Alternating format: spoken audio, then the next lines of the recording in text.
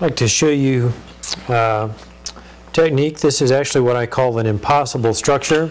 It's not really impossible, but and if you don't know the technique that's used, it can be rather difficult to figure out or to build.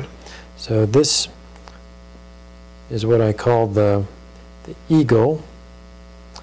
And what we're doing is starting out making a base here, and these pieces are just temporary supports. So I'm going to put these in place there, and it's a little bit, you can see it's unstable right now, but as I add a block to it, it will become more stable. And this takes two hands as we build, add the layers to this.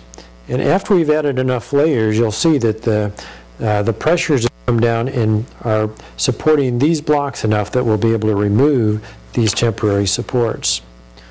So let's put a few layers on there. You just have to be a little bit cautious as you add these layers, because you can see it wobbling a little bit.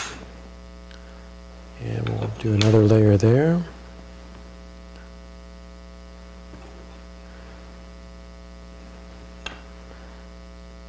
And we'll just go out this far. We could be going out there, and we may want to do that after we add a few more layers, and that will become more and more stable.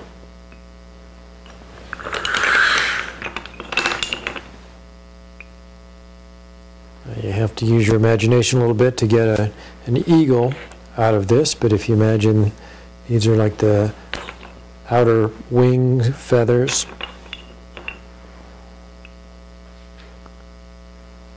And we can slide some in here. You can see there's enough weight here now that it will tolerate those additions.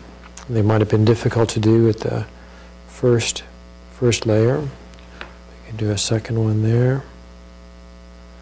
And if we wanted to, I think it's strong enough, we might be able to go out. That might be just about the limit, but you can see we can get out quite far with that by carefully placing those in there. And we'll just go just a little bit higher just so you can get an idea for this. And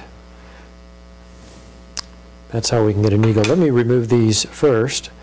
You can see now that if I carefully remove those, that stays in place. And now we can use these to make sort of the look of an eagle.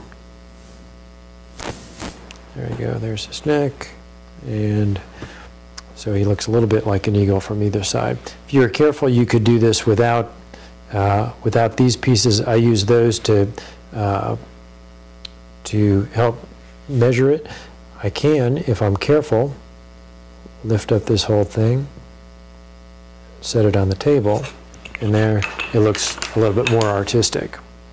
Now, normally you would want uprights to be turned in a little bit, and that would make it more stable, but in this case I think it looks a little bit more elegant to have it like that. So that's how you do what I call an impossible structure, because it would seem impossible to do that if you didn't know the trick.